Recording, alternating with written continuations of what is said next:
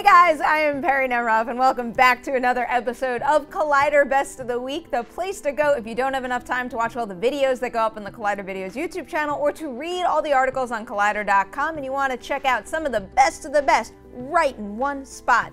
First up on this week's lineup, we've got Movie Talk and we're highlighting a special segment they did there on Thursday's show. They were talking about the best superhero movies that came out between 2014 and 2016. It's a really long discussion and it's got an in-depth process to it, but right now we're going to highlight the nomination stage of the show and specifically their discussion on whether Doctor Strange is worthy of making the cut. Let's check it out. Doctor Strange, most recently in my mind.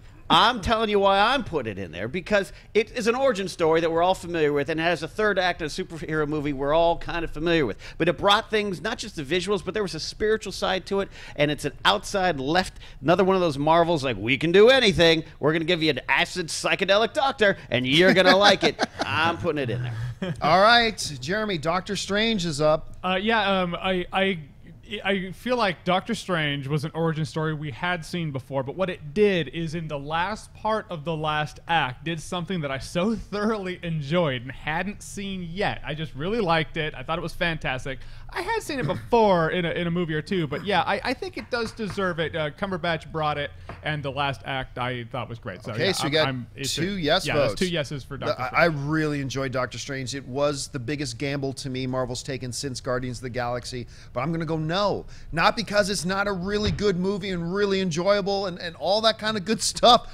I just see too many other films still outstanding on our list that deserve the spot in front of it. So I'm going to say no to Doctor Strange. Doctor Strange was so well done and so different for what Marvel's trying to do. Yeah. Derrickson, I'm also going to say no, because for me, there are other movies on here that I don't want to see get left off, and I think Doctor Strange is a youngin', so he can wait. Okay, well, now, Chris, it comes down to you. We got 2 yays, 2 nays. Does Doctor Strange make it to the list? I'm going to agree with the last 2 no's. Not because it's a bad movie. I really enjoyed it, but again, the same reasoning you guys. I think there's better movies on this list. So now 20th Century Fox did a little release date shuffling and they added some untitled Fox Marvel movies to their lineup. So right now the new release dates are November 2nd, 2018, February 14th, 2019. So then you add that to March 2nd, 2018 and June 29, 2018. That's 4 movies there. What are those movies? The Heroes panel was trying to guess what they might be. I would say Deadpool 2 is going to be probably the first of those movies out of the gate. Mm-hmm. The next one, seeing as we're seeing animatics already, perhaps New Mutants. Mm-hmm. I would say the X-Men, another X-Men movie with probably, they've announced they're going to do another X-Men movie. And the fourth would be, I don't know. Gambit? You know, I just don't think that I don't think they're going to make that Gambit movie. It's a gamble. It is a gamble, but I think that you know I don't know. I mean, you've got New Mutants, you've got X-Men, you've got Deadpool. My guess, I'll just say, I think the very last one, which is 2019, was going to be Deadpool 3. That would be my guess. Have time for that. Because, well, if you shoot them back to back, though, if they shoot those 2 and 3 at the same time, you could do it that quickly. I feel like February 14th. That's Valentine's No, Day. I know what the fourth movie's X-Force. X-Force.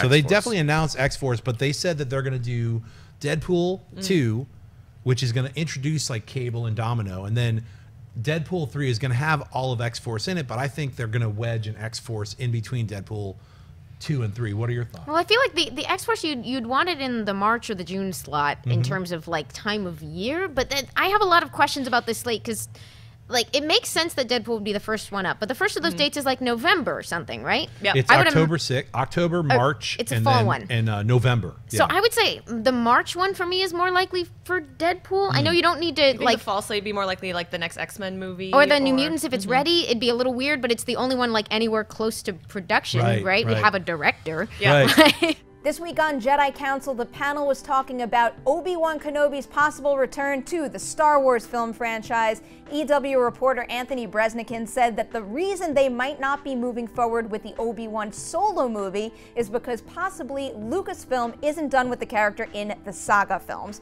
What did the panel think about that? Let's check out a clip. Entertainment Weekly covers a lot of Star Wars stuff. They usually get the exclusive covers. They usually get the exclusive stories. This guy is not going to. We know how it works where you're going to be very careful of what you can say, cannot say. He is going to be very careful what he can and cannot say about things. He doesn't want to blow an opportunity for his company. So I think that this was them saying, go ahead and say that. That's okay. Because episode 8, whether it's a Force ghost, whether it is mention of the lineage, whatever it might be, Obi-Wan is still going to be a part of the story. Chris, you hear this story. How do you feel about it? Well, I think there's a lot of varying opinions on the Star Wars prequels, if you like them or if you don't like them. But the one common that everyone has is that Ewan McGregor was good as Obi-Wan. So I feel like if he's open to doing more films and fans appreciated his interpretation of Obi-Wan, that they're not just going to throw that out and be like, oh, here's a potential franchise. We'll just not do it. There's also so much that they have to hold on to say, okay, what are the big announcements we're going to do at Celebration? And I think that this is something that, we wanted it to be last year at Celebration, that they said they were going to do Obi-Wan. So I wouldn't be surprised if this is something that they officially announce at Celebration, that they're going in that direction, because we will have seen Rogue One come out. They'll be further down the road with all the other films. I think that it would be fantastic if there's a reference to him in the next one that we see. I'm hoping that there is a reference in the end of Rogue One, possibly even. This week, Anne Rice took to her Facebook page to announce to fans that she has regained the rights to the Vampire Chronicles, and right now she's working on a show with her son. The two of them are writing an outline together, and eventually they will executive produce the show as well. That is, if it gets picked up when they bring it out to network. So what did the Collider Nightmares panel think of this news? Let's check it out. This is interesting because just a couple of months ago, Josh Boone, who directed The Fault in Our Stars, had Instagrammed a photo of his draft of Interview with the Vampire. That was less than a year ago. And now she has taken to Twitter and said, nope, I've got the rights back from them, and we're going to do this Game of Thrones style, which is crazy. So, Perri, let's start with you. What are your impressions here? And do you think that this is a great idea? Not necessarily the Vampire Chronicles on television, but Anne Rice and her son haven't necessarily been showrunners before. Yeah, so there were a couple things that stuck out to me in this piece. First of all, I'm very excited about this. I do think this material has so much potential on TV, but that quote where she said television is where the vampires belong, I don't know. That's just a really bold statement. I don't think that's really fair to say. But then comes the point where she says, see a Game of Thrones style faithful rendering of this material. That right there, and however many words that is exactly what I want. But I think it's cool that the person who originated the material is going to be shepherding whatever this version of the television world is going to be, because she created it. So I think whoever she ends up working with they'll have those kinds of discussions. Let's try this, or she's feeling this person works better than this other person. Let's try it out. Let's figure it out. And I think it really needs to be on HBO or Netflix. Totally. It's those are the sensibilities behind this thing being a success, because after, my favorite shows now on TV come from HBO and Netflix, so that's my biased opinion. But man, do I love this series of books. And I do ask, where are these Queen of the Damned fans you mentioned? Because that movie was awful, awful movie. I hated it so much. But you're talking about, that's my favorite book in the series, because it is so epic with the vampires and the very first vampire ever made in the Queen of the Damned, and how if she lives, the vampires live. I love this mythology. Now it's time for the interview portion of the show, when we get to highlight a couple of interviews that we've done on the channel this week. First up, we're going to show you a little clip from Brian Formo's interview with the star of Jackie, Natalie Portman. Let's roll it. What exactly is the makeup of her accent, as far as all the different regions are? Well, there's the New York of her, childhood, the Long Island, that sort of Bouvier side, that, the eccentric Grey Gardens kind of family that we're familiar with. That she says things like talk and hall and things like that. And then there's this sort of prep school, finishing school aspect, where there's almost a mid-Atlantic aspect to it, where she'd say like rather, and that combination, it almost gives like a diagram to her, and her L's are light. So, like she'll say really, like it's almost like a faux British thing. So it's got this really unusual mix. Now it's time for my own interview with the writer-director behind Loving, Jeff Nichols. It was one draft, and that was the draft, which sounds just, I mean, really unusual and kind of special to me. Well, yeah, I don't discover the story through rewriting. That's never been the case, even on my original stories. I do so much outlining at the beginning. I do so much outlining, and that's really where the kind of creative scrapping comes from, where you're like, we don't need those scenes. Let's stick with these scenes. I use note cards. I have a big piece of corkboard up in the office that I work in. And before I start typing any part of the script, I have a note card for every single scene. And I can just sit back and kind of watch the movie in my head. And so by the time I've gotten to the point of typing it out, certainly things evolve and change and deepen. But the real core of it, I'm not going to go, down a tangent and say, let's scrap those 50 pages and let's go this other direction. And that's kind of always been the case for me. And it certainly was the case here. Over on TV Talk, we've got a Lost in Space update for you. Netflix is doing a 10-episode remake series, and they just cast Parker Posey in one of the lead roles. What is it? Let's find out from the TV Talk panel. So this is on Parker Posey, Yes. playing a traditionally male role. As a female, obviously, it's the female Dr. Smith.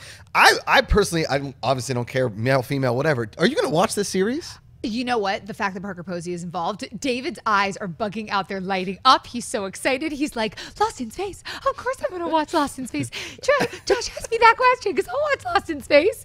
I would not have had any interest in it, but Parker Posey's doing it. I do And dig that- Parker Posey. Oh, man. Yeah. This is one of those yes, queen moments. Mhm. She's amazing. Yep. Going back, like, Dazed and Confused, but even before that, like The House of Blue Leaves. Like, there's been so many movies where she's so good. She was an indie queen. She was the indie basically Zooey Deschanel before Zooey Deschanel became. Because remember, Zooey Deschanel starred in all those like David Gordon Green movies. Yeah. And then obviously she's mainstream now. But Parker Posey, yeah, like you said, some of her early indie work is incredible. Dude, late 90s or yeah. sorry, late 80s, early 90s. She was running it. Yeah. And that makes me very excited to watch this show. David, I think, was already sold. Yeah. What can we expect from her playing this character? First, I'd like to thank Josh McCouga for writing this excellent script today. We got to start off with 2 science fiction shows back to back. Star Trek, and then Lost in Space. And then we're going to talk about Westworld eventually. And then Westworld. This is a great show. What I am curious about Parker Posey is to see how she's going to play a villain. Because Dr. Smith is a very interesting, multi-layered character. As I know, the Lost in Space film was not great, but Gary Oldman is a great actor, and I think that he played Dr. Smith well. He had those kind of different layers to him, so I'm going to be curious to see how she does that. I think she can pull it off. I can't wait to see it. Now it's time for the Collider.com portion of the show when we get to highlight some written features done by the team over there. We're really getting into award season right now, so keep an eye out for Adam Chitwood's continued Oscar Beat series. This latest edition is all about his Best Director predictions. There's some excellent contenders in the mix right now, but I will be rooting for La La Land director Damien Chazelle. Adam's also got a great list out there, well worth checking out. It's all of Disney's animated movies from the 90s, ranked from worst to best. Where do your favorites fall? Head on over to Collider.com to find out. Sticking with Disney, are you ready to get some songs stuck in your head? Matt Goldberg ranked all of Disney Animation's Oscar-winning songs, and I wouldn't be surprised if next year he had to update this list to include Moana. Here's a great feature from Craig Byrne. The CW's Arrow just hit its 100th episode, so in honor of the occasion, Craig took a look back at the show's best guest stars, including Nyssa, Walter Steele, and more. We're going to wrap up this section by throwing a video game piece in the mix. This one comes from Matt Goldberg and is titled Why Final Fantasy XV is a Lesson in Letting Go of Fandom. He shares his personal history with the Final Fantasy series and discusses why he isn't excited for Final Fantasy XV. Now we're moving on over to the Schmodown section of the show. First up on this week's Schmodown lineup is the team matches, and I got to make my debut with a certain someone named Jonathan Voitko. Oh yeah, right there. Team Tough Beats versus Double Jeopardy. Let's check out a clip from the match. I know it's been talked to a lot, am I going to be on a team? Who's my teammate going to be? Because I didn't want to pick just any old schmuck. No. I needed a brilliant man who has a mind for trivia. And there can only be one Brad Runner. And I'm so happy to have him. I am so excited and so incredibly nervous to be finally playing a Schmodown match. I was not thrilled about the idea, but you know what makes all the difference? A freaking awesome partner. You guys might not know Jonathan yet, but wait until you see him playing in the Schmodown. They are making their Schmodown debut, ladies and gentlemen, Scary Perri Nemiroff and Jonathan the Vulture Voitko, Team Top Beats! They are making their Schmodown debut. The Inglorious One, Sam Levine, and the Brainiac, Red Rudder, Double Jeopardy! There you go. All right, they're coming in. Making nice. We're very classing up the A lot of class. A lot of class here today, you know. Who directed 2013's The Bling Ring? Oh,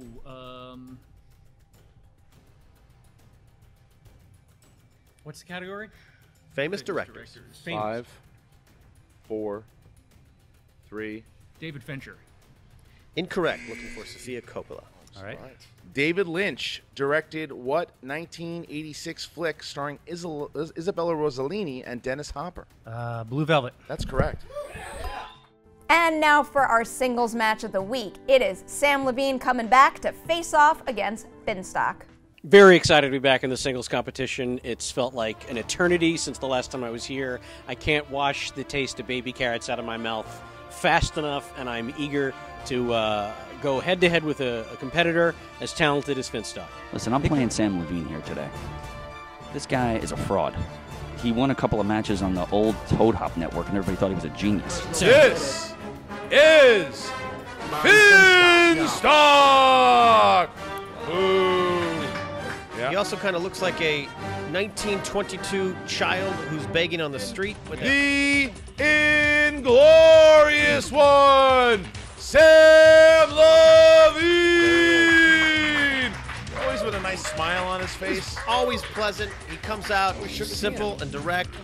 What rocker starred as an alien searching for water to save his planet in The Man Who Fell to Earth? What rocker, a 70s rocker? Would that be David Bowie? That's correct. That's correct. Wow. Who played the lead role of Jack Prescott in the 1976 remake of King Kong? That would be Jeff Bridges. That is correct. That's correct. Now it's time for Meme of the Week, the portion of the show when we get to highlight a meme or a piece of art that one of you fine viewers have sent in. This week's winner comes from a Twitter submission, and even though he kindly spelled his name out phonetically in his Twitter profile, I am going to butcher it right now, so get ready for this. This week's winner is your Mugurli, I don't know. He had a little fun with Cody and Cobster's No Shave November final picture, and you know what? I think Cody looks pretty damn good with a photoshopped beard. Do you want your meme or artwork featured right here on Collider Best of the Week? It is super easy to do. Just pick a moment from one of our shows, make a meme or a piece of art, and then send it on over to mailbag@collider.com, or you can tweet it at us using the hashtag Collider Best of the Week. It's time! Come on! Come on, guys, it's time! Let's go! Who is in here? You guys, you have to stop filming now. Come on, it's time. What? Let's go. Oh Cody, Adam, oh my God. Oh my God. Okay. We have to go. Hurry up. Come on to Studio B. Here we go. It's the best time of the day, guys. Hey, guys. Jonathan, guess what time it is? What time is it? Makuka, come on! Dad, take your headphones off, man. It's time! Oh my God! Oh my God, are you guys ready? What time is it? It's blooper time! Leading off the show today is John Campia. Sure be a good day if Harloff would turn his phone off. This is the first time I've been on the show with all the new fancy gear. Really? Yeah. With the Bear Zoom? First movie talk. Right. Okay. All right, also here. Making this the very first time a live-action Star Wars movie has veered off the main story. Fuckballs and the sips. He's an intelligence officer. He's got a cool jacket. Jacket? He's got a great jacket. The teeth, the drool, the words run. This is exactly what I use as my Tinder profile picture. This episode was a little anticlimactic in the sense of how... Well, we should probably throw up a spoiler. Oh, Spoiler! Nailed it, Makuga! Spoiler! Dick Baxter asks. There it is. There it is. I don't know what you heard. I heard something different. I'm gonna fuck this up 100 times. She's gonna be like, yeah, have John's on again. He makes me laugh. The Time Stone currently calls Kamata. I don't know why that's on. It's the sacred amulet, the Eye of. Oh, here we go. There's Chirrut Imwe, a blind spiritual water? I haven't had my coffee, Frank. Gotta deal with it. There's Chirrut Imwe, a blind spiritual warrior who can... I can't get it out. Fuck. What a start. You know, it's been a really busy month, but my Fridays have been so lonely. So I'm really happy to. I mean, my Saturdays have been so lonely. So I'm really happy to be. That was not even intentional. That was a real life mistake. Yes. Kurt Russell's Sons of Anarchy spin-off series Mayans MC scored a pilot order from FX. You said Kurt Russell? Kurt Russell. Kurt Sutter. Kurt Sutter. Kurt Sutter. Kurt Sutter. Fuck that guy. Sutter Home Wine that you can buy for $5. Okay, what are my thoughts on Perry walking through my shot? Fuck me. Oh my God. There it is. Oh my God, there it amazing. is. Listen, this show is going fantastic thus far. Where's Sinead? Where's Sinead? This is what happens. Mom's away, and it just all goes to pot. Yep. I got high hopes. I've got high hopes. Jax, no! Oh no! Gemma! Ow, ow, ow, ow, ow. Phenomenal cosmic power, as revealed in the end credits. What? I was on a roll! You were. Fuck you, penguins. That starts 5 years ago before the events of A New Hope Rogue One is pressed F, farts, and K2SO, a I don't like Kurt Russell. I think he ruined Lee Moves. Oh wait, oh okay, Kurt that's right. Russell is- Oh, well, the one he Russell's drowned in that movie, that Alright, whatever that's movie. it, I'm out. This is a segment of the show where we try and predict the top 5 movies this weekend. Perry, we always will go with you last because you're afraid that we're going to steal your ideas. During the dimensional... I laughed when I said it. It's very hot. I need a paper towel or something. I'm dying. It's so freaking hot in there. Skip that one. I'll be right back. What just happened? I gotta go grab Do you have to Wendy. poop? What is... All right, It's Always Sunny in Philadelphia, season 12 trailer. I'm gonna go ahead and guess that's a Josh thing because I didn't watch it. Dave, did you? I don't watch It's Always Sunny in This is Philadelphia. amazing. Yeah, I'm Josh so just glad leaves that the you show. laughed. He just leaves the show. Then watch more Crash Course videos. Here. Here. And I like this one, so that one.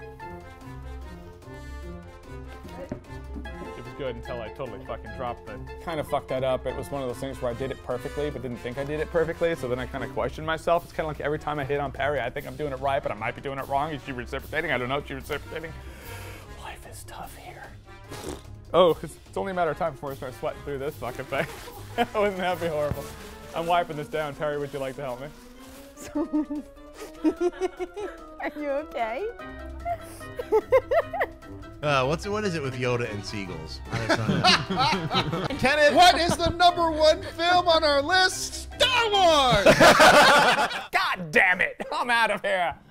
And with that, that's a wrap on this week's edition of Collider Best of the Week. You guys know what I like you to do. Hit the comments section below and share some of your favorite moments from this week's lineup of shows. I'm Perri Nemiroff. You can find me on Twitter and Instagram @PNemiroff.